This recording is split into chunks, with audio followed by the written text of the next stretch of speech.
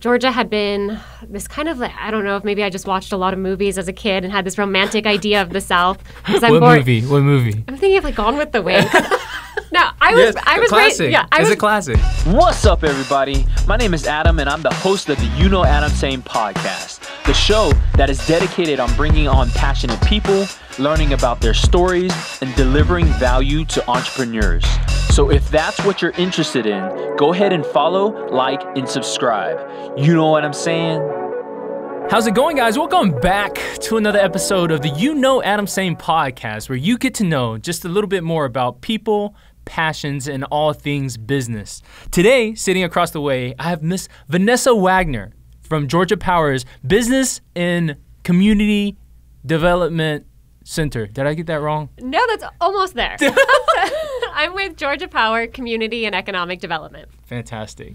Welcome to the show. The question at hand is, what does Georgia Power have to do with entrepreneurship? That's a fair question. Okay. So for over 100 years, Georgia Power has actually worked on helping local communities grow. So we've been in the economic development space because when a community grows, whether it's here in Statesboro, Georgia, or where I live in Brunswick, Georgia, then our company grows as well. Absolutely. And that starts with everyone from our entrepreneurs and small business to our large industrial users. You put that perfectly. So I would like to know a little bit about, how you got into that position, and then kind of, tips and tricks for entrepreneurs, if you will. So take me back, what does the journey look like? So I got into economic development by working on a farm, of all Wow. places. So up in Northern Virginia. What type of farm? So we were an agritourism destination. I actually managed one of the largest CSAs in the country at that time. CSAs? Community-supported agriculture. Okay. Where a community buys into a crop ahead of time. Okay. And then they get the bounty, and so they share the risk, but also the rewards of a farm season. Okay. And you mentioned agritourism. Mm-hmm. So what does that mean? So that's really introducing the general community and educating folks about what agriculture is and how it's important. So nice. inviting, everything from a you-pick experience to come out and pick berries or apples, to interacting with the animals, to learning about what pollinators are. So really just bringing people into what farming's all about and making it more accessible. That's awesome. Take me back to kind of like, what specifically were you doing at that point? Yeah, how did I go from a farm into economic development? Exactly. So part of my role at the farm I worked at, Great Country Farms up in Bluemont, Virginia, a lot of love to that family still, is going out and doing presentations to let people know what CSAs were, what our product offerings were. And through that, I caught the eye of the local economic development agency because they're like, well, oh, sugar, that's kind of what we do. We go out and we present our community. We talk about the value. And so apparently I was good at selling CSAs, where they brought me on to help build the tech ecosystem for Loudoun County, Virginia. Mm-hmm. So how does it translate farms to tech? My first blog I wrote in economic development was actually that it was very similar. When I would have to wrangle loose goats on the farm, it was almost like wrangling venture capitalists up in the DC Metro. Love that comparison. Yeah, you had to have something shiny to get their attention. It wasn't a bell on the farm.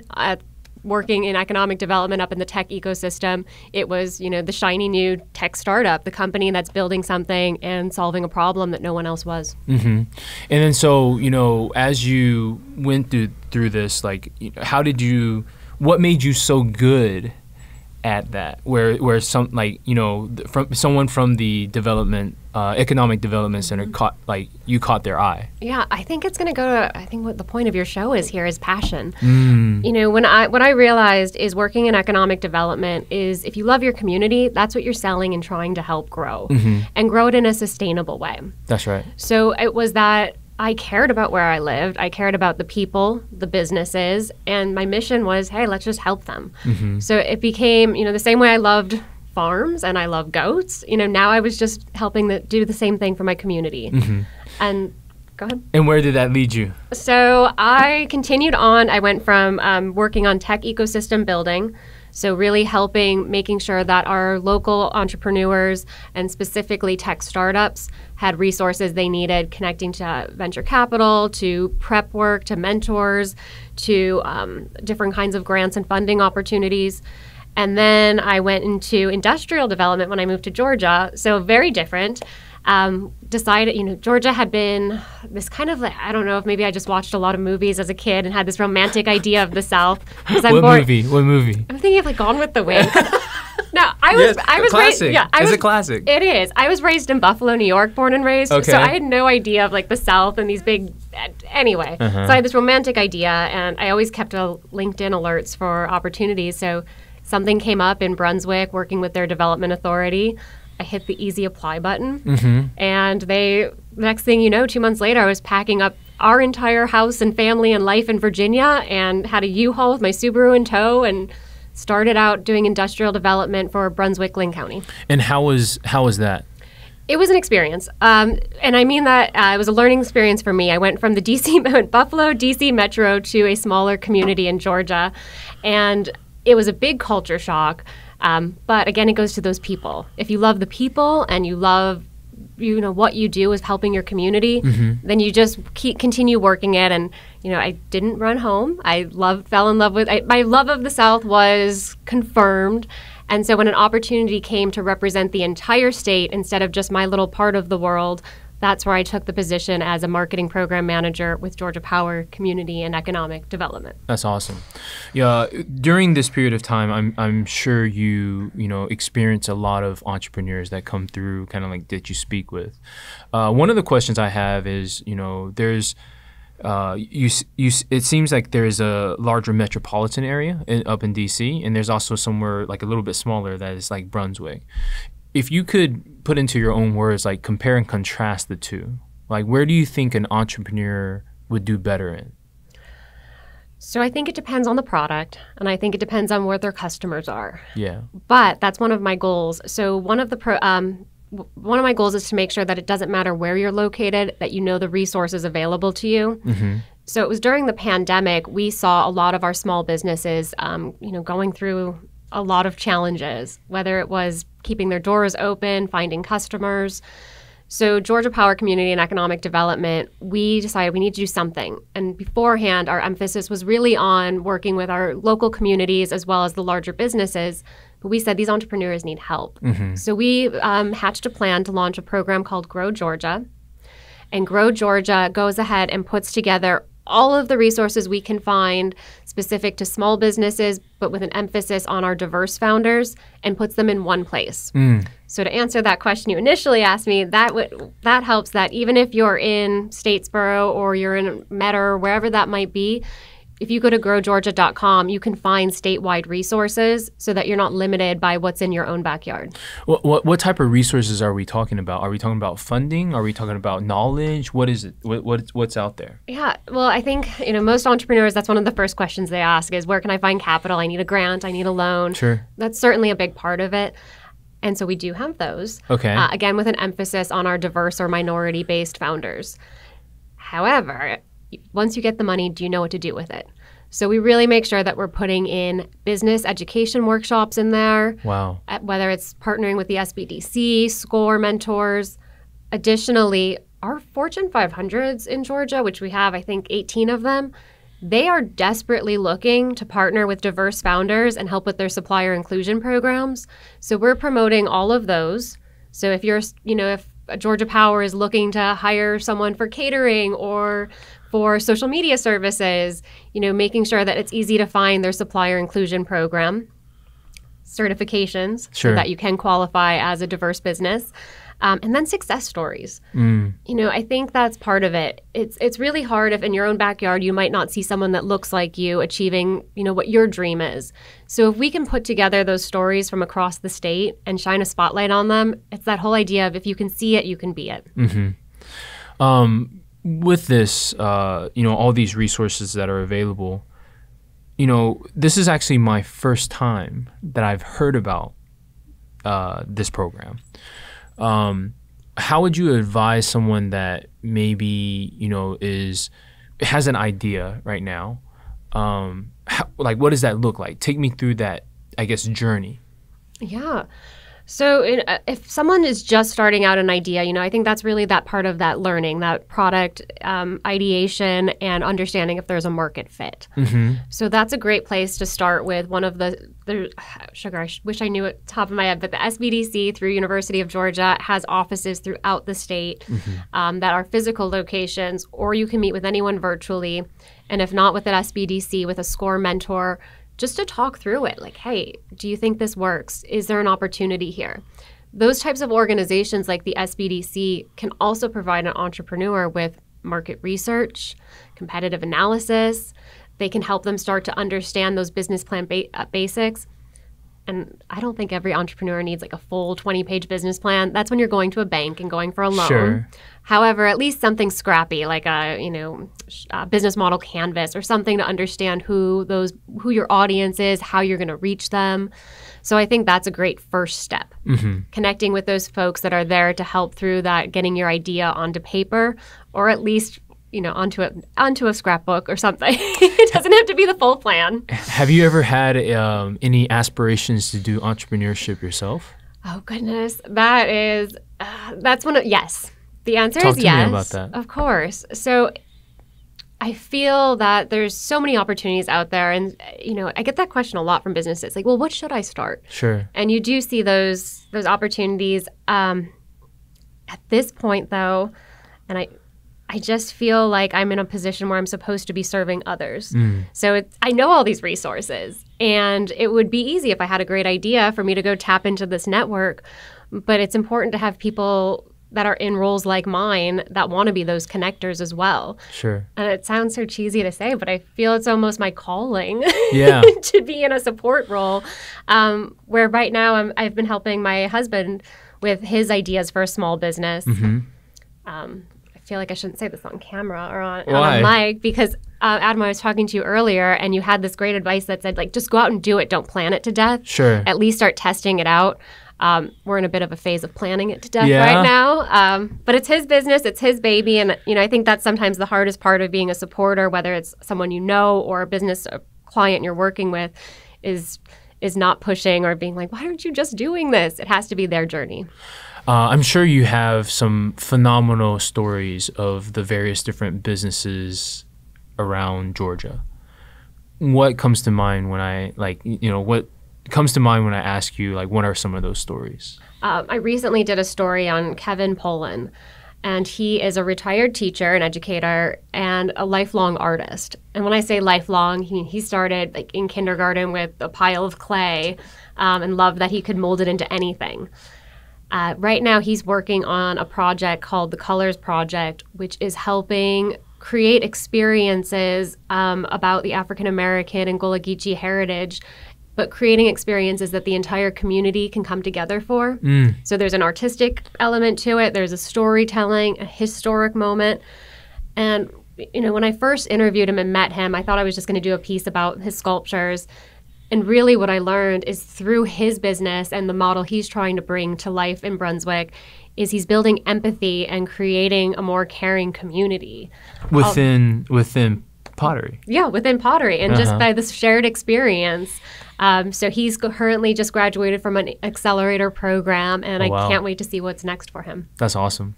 What's another one that kind of like comes to mind? Then there are some of the big ones, and I know this is an entrepreneurship show, but Sure. It's been really exciting. The first project I personally had the opportunity to work on with my team, state partners, and local communities was the Hyundai Metaplan America project. Sure. And so seeing that come to life, going from hey, we're going to pitch this, we're down to, How early did you know about it?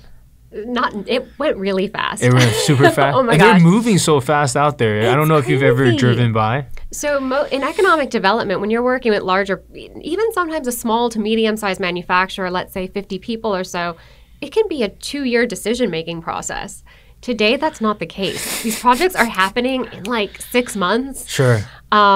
And so that's why it's so important for communities to be prepared for it, whether it's preparing their workforce and their talent, making sure that they've got infrastructure in place, because these projects are coming and they're just happening so much. I mean, gosh, I've been in economic development for almost a decade and I've never seen anything like this.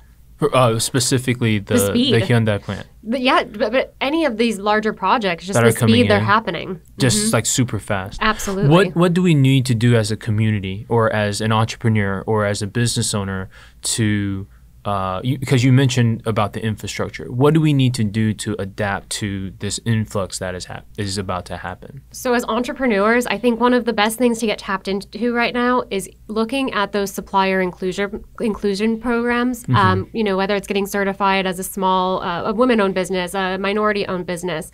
Because everything from the Department of Transportation to large companies are looking to partner. They're looking to partner. What type of partnership is that? Is that just like anything? It can be anything from they need catering partners to they need, somebody else to help with landscaping or construction or technical services. Cybersecurity or making sure that, they're training their staff. So I wish I could say there's one thing, but it's so broad right now. I would say, though, probably the most pressing opportunity that those big companies are struggling with is finding construction and that type of labor because they want to work with small businesses. So that's definitely a huge opportunity right now. Why do you think there's been such a shortage, right? Because I look at the market in Statesboro. I mean, of course, interest rates are kind of like starting to rise. But construction costs have also just increased immensely. Is it just because there is so much construction happening at the plants that they've pulled all the teams to help over there? Or why do you think that's the case? I mean, that's a nationwide problem right now. I mean, a lot of it is, I feel like a broken record saying supply chain, but a lot of it did during the pandemic. It hasn't corrected? It's doing better. If you look at a lot of the improvements and expansions that have happened at our transportation network, whether it's the Georgia Ports Authority has just been making tremendous investments in helping reduce that timeline that it takes to get a ship in, unloaded, trucks out. So everyone's catching up. But that's really a national issue, a global issue, if you would.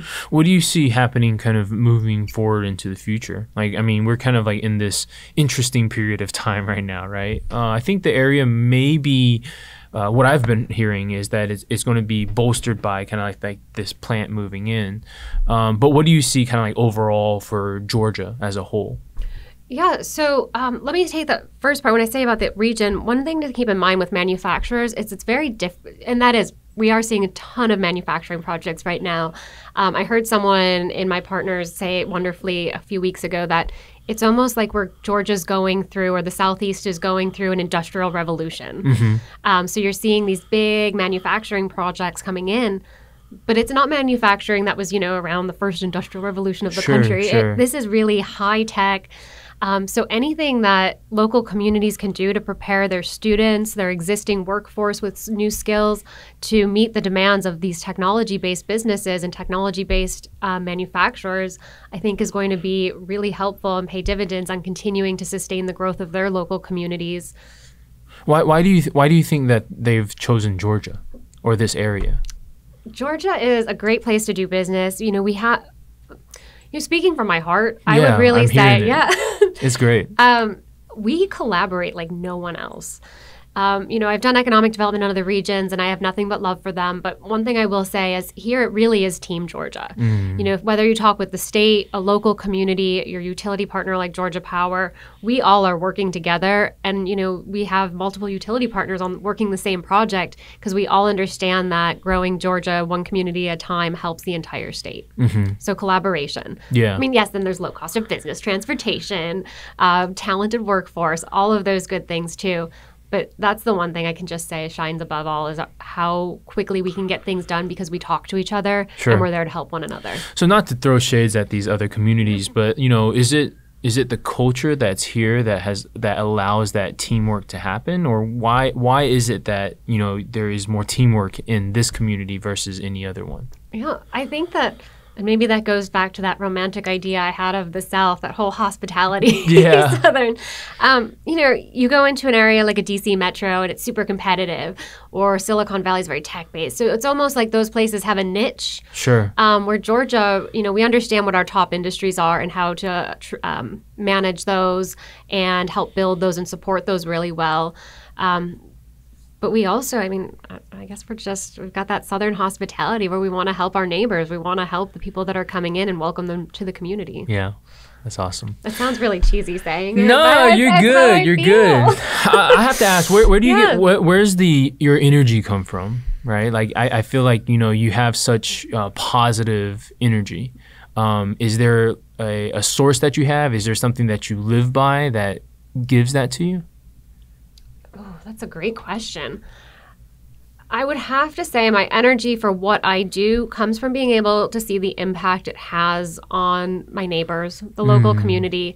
While I do have an emphasis on small business and entrepreneurs with programs like Grow Georgia, even having a big project land, you see that trickle effect. Because now that mom and pop coffee shop that I always loved, and like maybe they were struggling during COVID, well, now they've got a whole new company next door that is got a line out their door. So you get to see that really positive impact you have and bringing, high-paying jobs to a community. Because yes, that plant might support those high wages and that make those changes in someone's life forever. But that trickles down to the small businesses and my neighbors and, the people I see at the dog park. So I think it's really just helping people.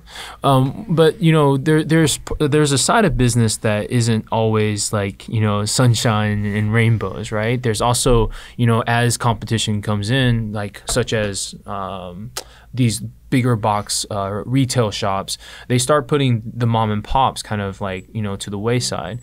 I guess, like, how do we balance that? Because yes, I definitely think that the selection has increased because like these retail stores are able to offer things at a lower cost, at a better like rate. But how do these mom and pops compete? Yeah, that's a great question. I think that comes down to working a lot with your local community and finding ways that you can overcome those challenges. There's a way for a big box store and small business in a main street to both thrive. So if I were a small business opening up, I'd say, what is not being provided by that big box store? Maybe it's something you can do differently for a customer experience or something you can offer a product that they don't have. And then there's always those partnerships and collaboration opportunities. It's a lot harder for I shouldn't say like brand names. I was trying to avoid that. Yeah, we'll edit that out. We'll be fine. It's a lot harder for two big box stores to collaborate and come together. But if you've got 4 businesses on Main Street that are like, look, this is what we need to do to be competitive. Let's do an event together. Let's get a rewards program going. What can we do differently? Because, there's a lot of spending power out there. There's a lot of people looking for different experiences. And I truly believe at the end of the day, people like supporting their small businesses. They like knowing who they're buying from. So making sure that you're also using that to your advantage. Paint me a picture of what you view the future of Georgia to be.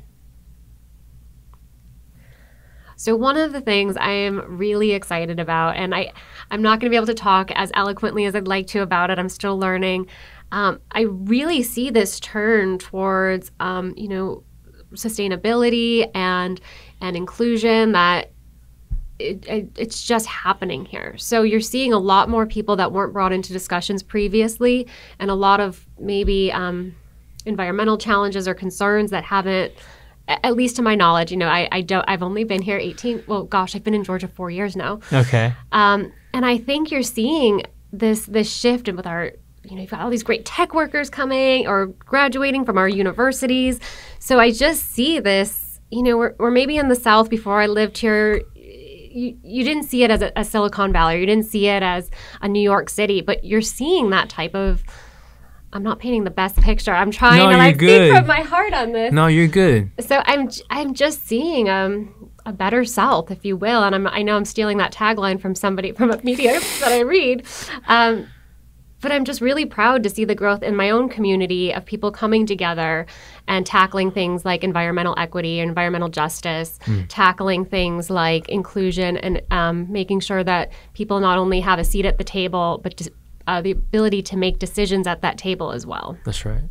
Oh, so these resources that you spoke about earlier, where do we find them? Sure. So if you visit growgeorgia.com, you'll be able to connect with networking opportunities throughout the state, funding, and it means everything from grants, loans, and venture capital that's focused on diverse founders. In addition to that, educational opportunities, supplier inclusion programs, and then my favorite part, the success stories. Fantastic. Well, Vanessa, I have to thank you so much for coming onto the show. Thanks for giving us kind of like an insight into all the things that Georgia Power is doing. Again, one of the things I started off with is I didn't realize that Georgia Power had such an emphasis on entrepreneurship.